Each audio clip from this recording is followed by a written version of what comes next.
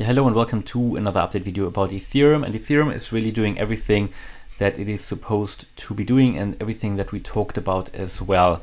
Throughout the history here, when I started to cover Ethereum, Ethereum has moved up. We talked about this target area here that was hit perfectly. Then we started to move down in this channel, remained bearish here throughout, did hit my first target area back here at around 3,500. That was then that was expected. Then we moved down here into this target area that was expected as well.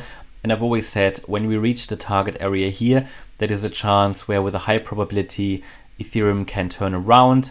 This target area is sitting here between basically 1700, even though I'm not sure if we're going to reach that still, and around 2,400 US dollars here. So it goes all the way up to the 0.786 Fib level.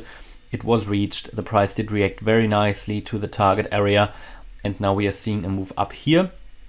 As expected, the price is still here in the yellow target area that is for this wave 4, the ideal target area, and is based on Fibonacci levels. And again, as per the Elliott Wave rules, we can go with the ideal target levels for the wave 4, sitting between 2,670 roughly and 3,330.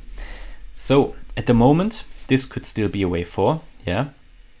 Always bear in mind, I always said when a crypto that I cover reaches the target area down here of this larger correction, theoretically the correction could be over, and at any point it could build an impulse, and at any point we could get out of here and get to new all-time highs because the correction could be over.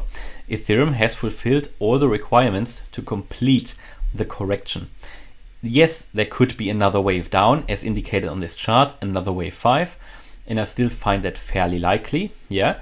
But in the end, it doesn't really matter for me. The thing is done. Yeah, we've hit the target area down here, and the target areas were always there for, you know, a potential turnaround area. If you use that to go long or not, that's up to you, but it was always there as a potential target area for a turnaround, and that has happened so far. So a very nice upside since then, from all the way down here at 2,200 roughly to now 3,200. Yeah, so quite significant upside within just, yeah, basically a few days, you know. So spot on, I think. And now we are in this wave 4. We are currently maxing out what a wave 4 can do. We already see quite a large reaction currently to the 50-day moving average. You can see that up here. So the 50-day moving average is sitting at $3,200. Yeah, and we see, I think from this whole move up here currently, yeah, one of the larger red candles. Yeah, this, I wouldn't consider this an impulsive move yet. This could still very well be just a corrective move, but it's looking more impulsive than for many other cryptos. Yeah, you don't have this long, for many cryptos, you have this long sideways movement down here. But yeah, Ethereum pretty much just started to move up here with higher highs and higher lows. Overall now, really, we're also getting here close to the decision point at 3,330.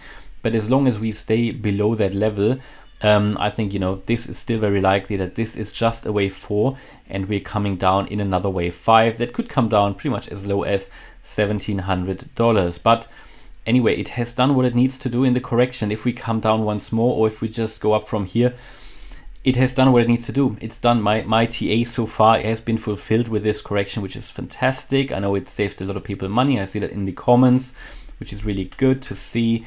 And now, yeah, I'm really excited to see what's going to happen here. Do we bounce off once more and come once more lower for another buying opportunity? But then again, it's very interesting to see, do we make a lower low and will that be a wave 5? Or do we make a higher low and do we get something completely different? Do we get then a first impulse here? Do we complete this impulse here and get something like already a wave 1, 2, 3, 4, 5?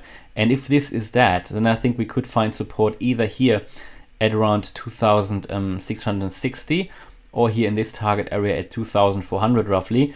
And this could then be a higher low. And from here, if we make a significant higher low here, yeah, then I think we can really with much more confidence say, right, the low might be in and you're going to get higher from here. Now, what would I do? Would I go with a wave B scenario, as I talked about it for Bitcoin, where you basically get something here like that all of this was basically just a wave A. You're coming up in another wave B and down still once more in a wave C. That's pretty much what I would expect for Bitcoin if it moves above its wave 4 target. Yeah, everybody who watches my Bitcoin videos will know about that.